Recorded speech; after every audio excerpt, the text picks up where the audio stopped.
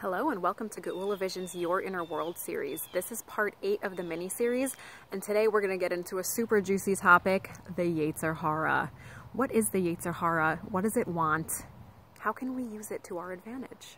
How do we identify its voice within us? Because the Yetzer Hara is a consummate con artist. So let's discuss.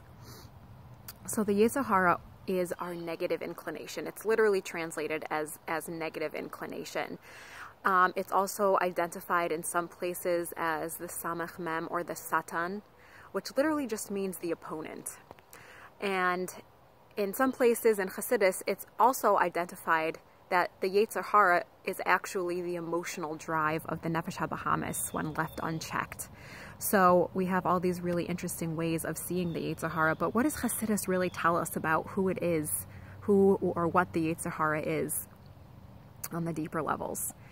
So the Yetzer Hara's function in a really tiny nutshell is essentially to get us to do things that are going to feed the klipas. And what are the klipas again? The klipas are these energies that block out our perception of godliness, that keep God hidden in this world. And remember, why do we not want that? Because literally our entire mission and the entire purpose of the creation of the universe is that God should be revealed in this world. So anything that conceals God is contrary to our own purpose and to the literal purpose of the universe. So this is why we want to avoid doing things that feed the klipas. Now, what things feed klipas? The things that most powerfully feed the klipas are averas, which is translated as sin. But what is an avera or a sin? It's anything that the Torah tells us not to do that we do, or anything that the Torah tells us to do that we then don't do. The reason the Torah tells us not to do certain things is because when we do those things, we channel our own holy and divine energy into the klipas, which massively strengthens the concealment of Hashem in this world, the concealment of God. And again, we're all about revealing. And whenever there's something that we should be doing, you know, a positive mitzvah or a midah or a character trait, something within ourselves that we should be working on, and we don't do it, that keeps godly revelation from coming into the world. So it effectively keeps things concealed. And you know, it's the klipas that make this world appear to exist independently on its own. Like, yeah, a big bang happened, the world came into creation, and you know, evolution and the systems of nature, everything runs on its own. It's like a self-contained thing. It's the forces of nature. So that mentality and our ability to see that and believe that, because on a surface level, like these, yeah, of course there are systems of nature, there are systems of economics, there are systems of psychology, of biology.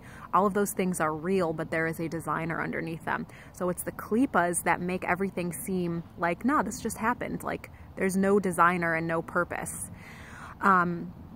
So getting back to the Yetzer Hara, it's the Yetzer Hara's job essentially to try to get us to do things that feed the klipas, either you know, averas, or making us be like, nah, I'll do that later. Like one of the biggest things that I always put off is benching, saying the blessing after a meal. Nah, I'll do it later, and then eventually it's like 3 hours later and I never benched, and I missed the window within halacha or Jewish law to bench. So that's totally the Yetzer Hara that's like, I'll get to it in a little bit, and then inevitably never get to it. So what does the voice of the Yetzer Hara sound like within us? Because very often it even takes on the voice of our godly soul. Like it's a real disservice that we all kind of see our Yetzer Hara as this like evil superhero, or not evil villain, like snickering in the corner with his handlebar mustache or whatever. And that's exactly how the Yetzer Hara wants us to think of it, because when we picture the Yetzer Hara that way, we're like, yeah, that has nothing to do with me. I don't even have a mustache. So, you know what I mean. The Yetzer Hara it's an inner voice within us. It speaks in our voice, or it can take on the voices of other people in our life who may try to hold us back. You know, it can take on sometimes the voice of our parents, the voice of teachers, anything that breaks us down and keeps us from, hopefully not the voices of our parents and teachers, but you know, it can take on the voice of even people who are close to us, that anything that really keeps us paralyzed from doing the things that we should, even in our own personal growth and in our own personal development, because that's all part of our service of God also. So how can you tell when something is like a desire that can and should be honored, that we can elevate to God, to elevate into Kedusha and holiness and use it to reveal God, and when it's really coming from the Yetzer Hara? So this is it's complex, it's nuanced, and this is why, another reason why we all need a mashpia, someone we can turn to help us decipher these voices within us, because when they're within us, it can be super hard, especially because, again, the Yetzer Hara can take on the voice, and does take on our own inner voice. It's a con artist. It's a master of camouflage and disguise. So a good way to know, like, is this particular desire coming from my Yetzer Hara, is to ask yourself, what is the outcome going to be? And, like, be really honest. When my Yetzer Hara comes to me and says, I'll give another example. Another thing that I love to push off is davening, is saying my morning prayers. The Yetzer Hara will come to me and say, oh, you're not in a good state of mind yet. You're thinking about all the work that you have to do. You know, or maybe, oh, you're not really, you're not dressed properly, whatever. And all those things may be true. Like, yeah, I may totally be distracted right now, but I may not really be dressed nicely and in a way that's like honoring the connection to God that is formed when we daven, when we pray. And yeah, those things are true, and it sounds like the Yetzer Hara is trying to, like, be really holy. But what's the outcome of that is that I'm going to push off a mitzvah, and I know myself, and I'm probably not going to end up doing it. I'm going to be laying in bed and say, oh my God, I didn't daven today at night. So, so ask yourself, like, what is the outcome of this? Is this going to result in me doing a mitzvah and me connecting to Hashem and me revealing God in this world, to me becoming a healthier, better person, or helping another person to become a healthy, better person? Or is this going to essentially result in channeling energy into the klippas, in holding me back, in me not feeling good and expanded? I'll give another mundane example. Say, like, I have a desire for some ice cream.